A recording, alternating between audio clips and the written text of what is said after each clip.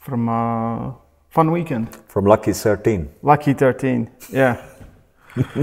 It's somehow the event went very smooth. Everything up until the event was like this. Was chaos. Yeah, a little bit. No, organization was, I would say, good. Video quality was excellent. Sound was all good. No much problems with some breaks between, or always good. No, Except matches were running smooth. Exactly. Smooth, except all the things that happened a little bit before. Yeah. Right. Yeah. Except my arm wrestling friends and then guys who are watching and asking like, why Engin is sitting in his orthosis in the first or second row. That's probably only not so, but 13. Yeah, well, Engin was extra unlucky this weekend. But I think I talked to him today. He said he's feeling much better. He's sounding much better. So he'll be fine. He just had to survive it. And I think the extra stress and everything, right? And so we could imagine that's the deepest point, and no, it's like just going up, up, just going up, and just going up in less than a month. Less than a month? No, yeah, less than a month now from today. East versus West 14 in Orlando. We're going to talk about that. Giannis is going there. He's going to pull there. I'm going to be there as usual. But right now, let's focus on this event. Let's talk about some things that happened. We had 15 great arm wrestling super matches lined up. And potential on many of them to be a war was high, but we just saw maybe one real war, in my opinion. Yeah. Main event, Vitali, Morozov. Also one of best fights before a tournament. I thought Bozhidar, Daniel. Yeah. Also Travis, Sergey Kanchenko. Fights when we were discussing about that, we thought there could be a good fight, there could be a war, there could be a 3-2, but you can never before fight know in what shape athlete will show up. Yeah. Those are factors. We can talk about some history, what has happened before, about some results, who has won, who has lost. Yeah. That's a new day, new start, new fight, and if one of athletes shows in a, I would say, best shape of his life, like we saw Vitali. Or Petrenko. Same, Petrenko, Dedekian, then it seems like it's so one-sided fight, and before that they both have showed quite a similar results and sometimes struggle with same athletes. Yeah, and it's always also that's a fun part of sport that you can never know. And Petrenko, I didn't expect that. Same as Vitali, same as maybe with Daniel Bozhidar. I kind of thought it could go so one-sided, but still I hope that Bozhidar will be able to show something. But sorry, not this time. Yeah, I was going to. I got a lot of these matches right, but I thought it would be harder. I thought Petrenko would win, but I thought it would be harder. I think Petrenko, like the form and the matches that you kind of history you pull, you kind of get a sense where the levels are with arm wrestlers when they're similar, especially. And I thought Petrenko will be I thought Dedekian will be much more on first 2 rounds, and then it will be harder for him to beat Petrenko. But it was the opposite. Petrenko was kind of slowing down at the end, but still. Probably not because he was gassing out. It was. No. But he said he got a little bit. He's like, I was afraid I'm going to get too tired too fast. No, but he was in control, and when you are in control, I believe he was all good with him. And Dedekian was in great shape. He was big and strong, and it's not Dedekian didn't lose because he was weak, not because he was in bad shape, not because some injuries. Just Petrenko showed up in a fantastic shape. Yes. Most likely strongest Oleg he has ever been, and Dedekian himself said after fights that the only time he has felt someone so strong against him is when he's pulling with Denis Tsiplenko. Yeah. So it's a good compliment for Oleg Petrenko. It's a good compliment and well deserved. What's next for him? It's Maybe Devon. Maybe Devon, yeah. That's right now at 105. Yeah, But actually, like I was thinking, like at 150, I would really love to see Ibrahim Sago versus Devon Larratt. 115. 115 kilos. You know, styles make matches, and I think that would be a great match. With Sago, he's almost able to get inside with everyone. Yeah. And in his mind, he will get inside with Devon as well. When you ask him, he's like, yeah, I will just... Michael Todd. He said, like, I'll just hook Michael Todd. Yeah, with Michael Todd, I will just curl. Just need to curl a little bit my wrist and I will be inside. Devon's face was like... Yeah. So in his mind, but also from fight perspective and from what we would love to see in a fight, he can pull great without a hand. He can still press even when he don't have this wrist control. He's still super dangerous and he's not giving up. No. I think in the last few years, only time when I saw that someone is top rolling Saigo was Tautillo, Georgi Tautillo in AMC event in Chechnya or Grozny or where it was. And that's the only time. And also it was in a qualification.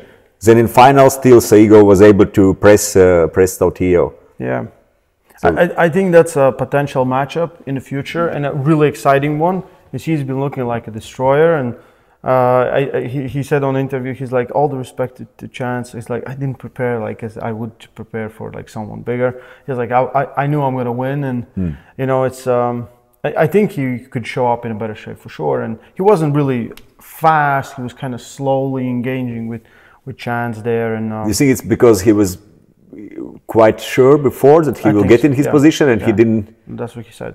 Yeah.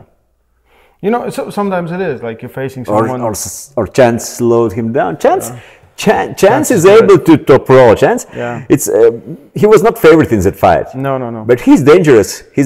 And it's. He's fought great with Petrenko, with Kalinchenko. So.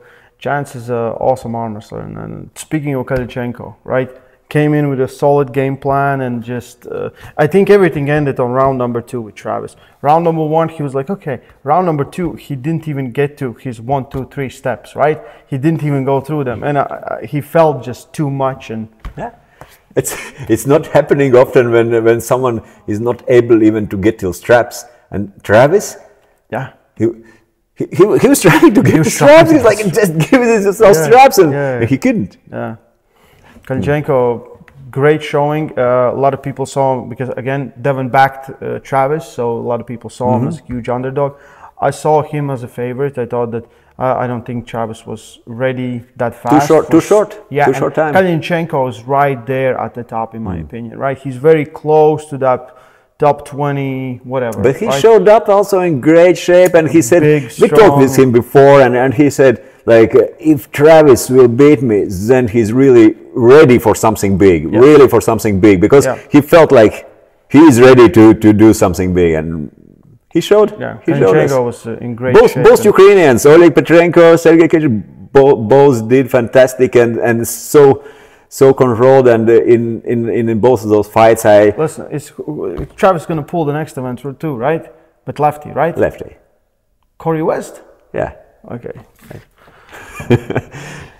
I don't know. Now I don't know. Corey West is bad, dude. He's bad, dude. He pulled in a Challenger series with Derek Smith with left. Yeah. But that's Derek Smith. But Corey West is Derek, especially left arm probably is different class. Different. And his ability to hold someone with hand, to control hand is really good. His hand wrist strength is very solid. It's not easy to get out of that hand. Yeah. Will be interesting match. Very interesting match. But Travis is still. But stylistically, it's big difference right now. For very possibly. Yes. Right now with Kalinchenko, he's a similar style arm wrestler like Travis. He's not super endurable. He's so good in those first few rounds. He's great without the straps. He can just control your wrist. His ability to hold. I see Kalinchenko, he's more here. And Corey West will be more here, right? Absolutely. And that gives a time for Travis to get where Travis wants. Let's see if he can do it, because I think Corey West will be big and strong and very ready. He hasn't pulled in a while, so he has to be. Yeah. Toms, as expected, we expected nothing less. I think Artem came in with a great game plan. He was great at getting out, getting to the strap, but not strong enough. Not strong enough. No. Toms did good. We prepared good. Training went well. Always good. Always good. There was nothing about to complain about before event, and he felt good. We did training. Was Thursday today. We did Tuesday training, and then in main exercise with left arm, Tom's like, we did one set with rights and other set left, and Tom's like, okay, it's sensitive, shoulder is sensitive, elbow is sensitive. So from side, went hard. Of course, from side, it seems like it's so easy, and it's just like a warm up. Actually, still, even it was a stress. And so, Artem was good. Exactly, and Artem is. That's why he is doing so good in North America and USA, and he well deserves that fight. And it was not so easy from Toms as well. And definitely, like if we are talking about some damage on arm, Toms felt that. He felt that. Even if his face is still like this poker rock face, nothing is changing. Like easy day, just a regular day in office. Yeah, he felt. Cigarettes. Yeah. But for him, like I thought before, Artem is stylistically, I wouldn't say easy opponent for him, but I don't see for Artem much options how he could enter a fight, how he could get in his best position with Toms, because Toms is so good with that control that he can put Artem in a bad position Toms wants, and to win Toms from that position is. Yeah. So women matches, the one back and forth was Ayana Takenaka and Dimitrina Petrova.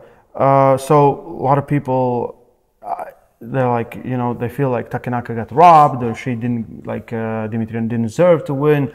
And I feel more emotionally, like I think Dimitrina won because she was better arm wrestler, Takenaka was stronger arm wrestler on that day. That's how I feel. But I feel emotional, like, I feel bad that she didn't win because she was doing really well. But that's arm wrestling. I think all the calls were done right.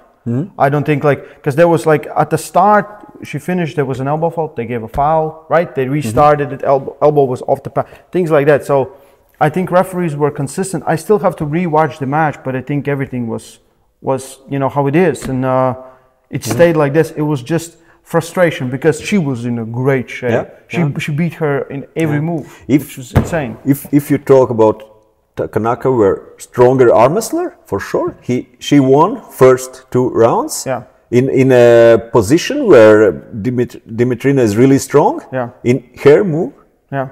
And she showed that yes, probably physically I'm stronger, but arm wrestling is fight sport, combat sport, technical, tactical, strategy. And at the end, this time Dimitrina did better. And I would love to see a rematch because I think it would be even crazier.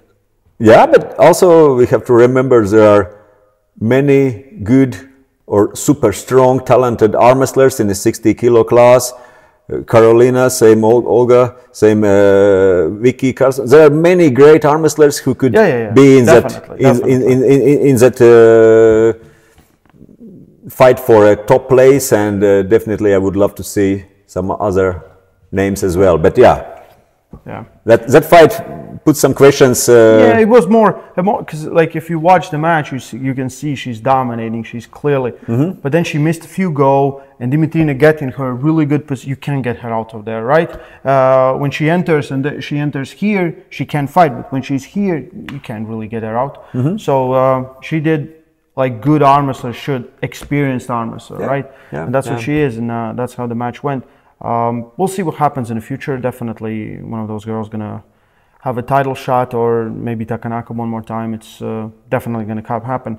Barbora and Egle, did you expect such a domination? No. We were talking quite a lot about this fight before, and potentially biggest unknown of Barbora is that she's young, she's improving. Competition for competition, every event she shows up, she's, I would say, stronger, better, smarter, and that's how it should be if you are 24. What, 24? 5? 24. 24. That's how it should be. Yeah. And that's the biggest unknown. She doesn't take much damage. She just goes exactly. And that's what she did. She showed up bigger, stronger, better arm wrestlers than ever. And Egle did good, but just overpowered, just next level strength. And I didn't expect, like I said before, I didn't expect that Barbora can show up in so good dominant shape. And congratulations, she could be strongest arm wrestler ever. If not now, and she's just 24. If not now, in a few years, we could say that maybe she's most dominant. But maybe Gabby. Yeah, but we will see. Because that's going to happen, right? Next match will be Gabby. Yeah. And Gabby's been really, like, I haven't seen her pulling.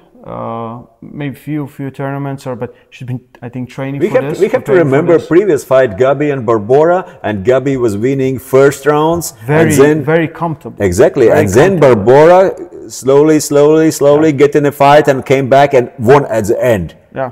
If that what we will see next time, then we have to say that maybe it's still question who is the strongest one. But if Barbora will have the same dominance like she had with Egle, there'll be no questions. Yeah. There'll be no questions. It will be. We'll see. That's very. That match should happen. And Makeyeva is talking about maybe Irina Makeyeva. Yeah. Right? Those who don't know who is Irina Makeyeva, you have to Google, have to find her in YouTube.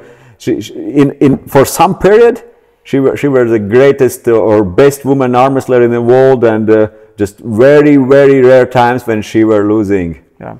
But she's not super heavyweight.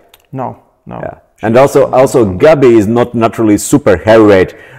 If we look to size Gabby was pulling 70 kilo women class and then 80 kilos, and she just was so dominant that we had this question, and it's good. But right now, if you look to Barbora, all the frame, size, hand, arms. The best comment was she's real super heavyweight. Yeah, Barbora and male Barbora. I'm gonna put it here. Yeah. So she could be same as dominant as Levon is right now for last few years, and very potential. She has the frame and everything, and she's very motivated. And dedication. Look at dedication. It's just going to be. I hope this kind of changes her life. Makes life better, because she is the #1 female arm wrestler on the planet. Right now, number one. Even she was before. We just and holds on to the title, and let's see, because she just goes through competition. See, she pulled week before in Dobra Voda, but it was like it was not even a warm up for her. No, who gave a match? No one. No, of course no. It's like I don't warm up. She was refereeing, up, and then she just put on a shirt that just smashed everyone. That just so. Yeah, great to have Barbora. And if you haven't seen Devon, and Barbora pulled a little bit, and Devon gave her some props, and she is really strong. She's really strong for sure. What are we seeing? Well, the big match, right? The Sasha and David. I really wanted David to win, but I didn't believe 100% that he can win. And you wondered because of what? Is that story? The story. Yeah, 9 champions keep going. Yes. I'm there just for the story, and like if you gonna look back at his career, it's gonna be something incredible, right? Right now, it's the most insane thing we have seen in East versus West stage. 9 title defenses, because pulled 10 events, came back after a big break, pulled Paul Lynn. Paul was, I think, heavier. Lost to Paul Lynn 3-2 or something, and then she wants it too. and then just all this happened. Every match has been crazy. His first fight for Samushi after a long break, and not in his own weight category, but still Paul Lynn won against Samushi. And I have to say, what impressed me most about that match, he beat him inside. And Sasha want nothing in that hook. He didn't want anything in that hook. If you talk about Samushi and Sasha. Yeah. First round, they went inside. Yeah. Sasha was going to go outside, but Samushi turned him in. Yeah. It went inside, and Sasha won inside as well. But when when we talk about Sasho and know that he's so great inside arm wrestler, everyone talk like he's maybe most dominant, and then Samushi won in his game. Imagine the balls on Samushi. So he knows like it's hard to beat Sasho on inside. Yeah, but also right. We haven't seen Samushi going outside. So No. so that's what he what he does. So he's like, let's go. Yeah, right? and that's how it should be. If you are pulling against someone and you know that that's your best move, start with your best move. If it's not working, then try something else. Yeah. Otherwise, no. Of course. Just let opponent to think about what to do, what to find some because that's your best move. Use it. Yeah. Okay, so surprise this works as well. You can surprise. But also we have to remember that in previous fights, Sasho was pulling John Brzenk and he went for top roll directly and he was successful. And I kind of thought that that's why in his head, he went for that as well. Like Samushi's hand, especially in those first rounds, usually holds up. Then later he gets tired and he loses. But he just like cupped him. And Sasho, he's like, okay, cook, right? And of course, the end and wait till the video is going to come out. We can talk later about maybe some technical differences. Yeah, there were a few things about where pronation, where one was on more on biceps or in like difference between hook in a first round and hook in a second round, because there was a difference. But generally, that was a fight of the night for me, and 1-0 for ones and 1-1s, another takes 2-1s and 2-2. That's great story. Yeah, great match. Like 4-2. Okay, maybe like 3-3, and then this golden bullet would be best you can ask, but still fantastic. It was insanely good match. Yeah. Two awesome arm wrestlers. Samushi won again, which is insane. And I think for him, this was the biggest victory on East versus West stage, because every true arm wrestler I would say also biggest name. Yeah, every true arm wrestler knows who Sasho is, and that got him street credit, right? On the streets, everyone knows. Of course, Valo and Nurdelet and all are great, but Sasho. Right now, I would say Sasho is biggest name. I thought, okay, he's losing weight and everything. I thought but it's so hard to beat Sasho, and he beat him. It's absolutely amazing match. Haven't seen it. Match of the year. Worst part of all is that I don't know who can show up and beat Samushi now. That's the worst part, because it seems like we are kind of. We're playing a video game, and the levels get higher, and you reach the max level, and you're like easy. Yeah, but also Samushi is every fight. I think Samushi is growing. I think so. He's growing. He's improving, and we just at the moment we don't have much more options. We can. I still have some names. I still believe we could see someone like from the Luyo family. Someone from the Luyo family could give or come down. Super potential.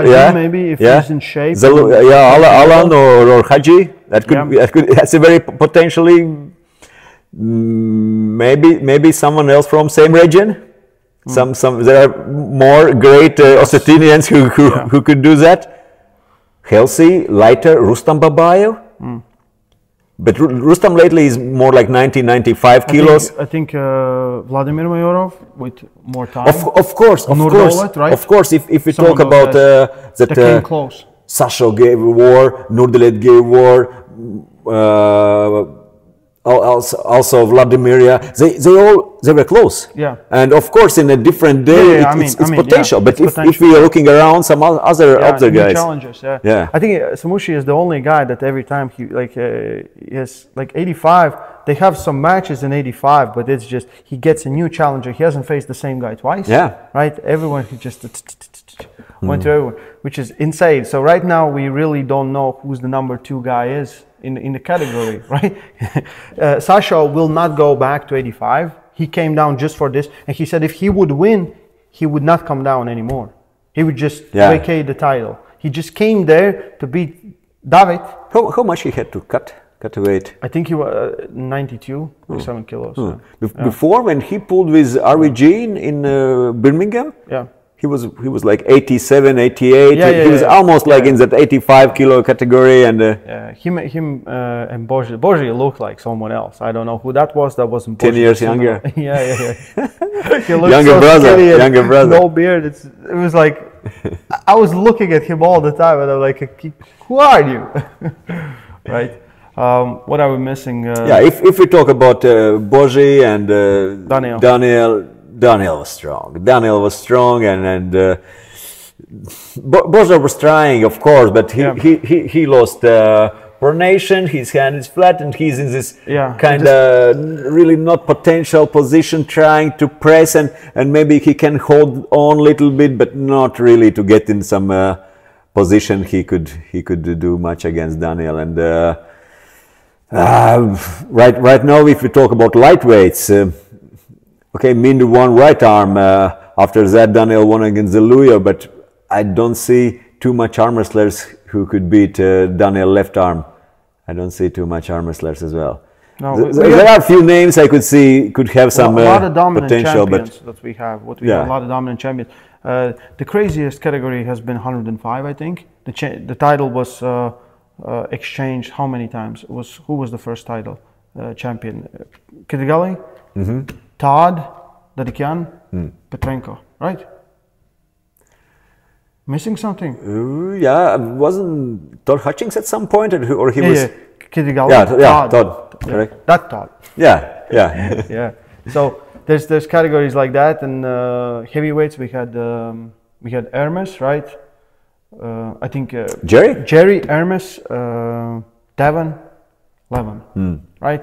So all this is, and then Samushi. He's looking like John Jones here or something. Okay, with lightweights as well. Daniel, then Mindy with right arm. Now it's Makarov. Yeah. So it's still, I think there's gonna be competition, always gonna rise up, and you might sometimes not take your opponent too seriously, and someone can have your I believe they all take seriously. Just it's sport, and sometimes you don't know how good someone can be. Yes, and exactly. With some good motivation and with some good motivation, Janis. Yeah. $70 million. When? Just date, please. Yeah. Like East vs West 13 was awesome. I hope you guys really enjoyed it. We're gonna do some new segments, DNF of a match. We're gonna take a match and look really deeply what got into those things. And we have a lot of good ideas, but don't talk about them when we are still just talking about them, but not doing them. We'll see. Because as soon as the match this happened so many times before, and like, oh yeah, we will do that. For sure. Yeah. For sure. And then like, tomorrow maybe. No, next week better. Oh yes, next week. It's lazy, and it's hot outside, and I'm sleepy, and we'll figure it out, guys. We'll figure it out. Anyway, this was East vs West 13. Next is East vs West 14, Orlando, August 10. Janis, Justin Bishop is going to be there. We have main event Leonidas versus John Brzenk, and much more. It's going to be an epic card there, so don't miss it. Stay strong. And love arm wrestling. Get the t-shirt.